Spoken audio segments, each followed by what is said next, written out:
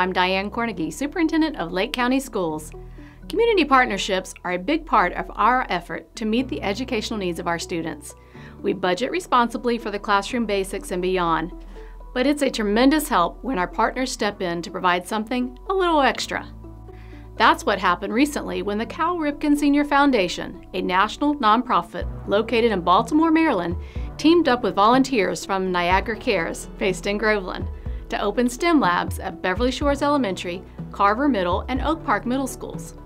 Thanks to their generosity, students at these schools now have access to newly furnished labs to help them explore science, technology, engineering, and math in fun and creative ways.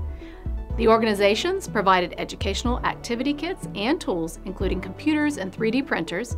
They helped to set up one of the labs as a prototype for the others, and they led teachers in a workshop on how to use the items to help students engage in meaningful and relevant learning. Each school held a formal ribbon-cutting ceremony to officially open their labs to students who were so excited about their new learning opportunities. These same partners went one step further and refurbished the weight room, dance studio, and fitness space at South Lake High School. They provided a fitness clinic for student athletes and training for the coaches. They even cleaned and painted the school's food pantry and added new lighting and storage racks.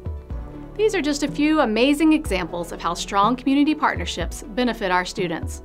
We have great partnerships with organizations throughout this community, the state, and the nation, and we greatly appreciate all they do to help our students. So on behalf of Lake County Schools, I personally want to express my gratitude to the Cal Ripken Senior Foundation, Niagara Cares, and all of our community partners. We can't do what we do without you, so thank you.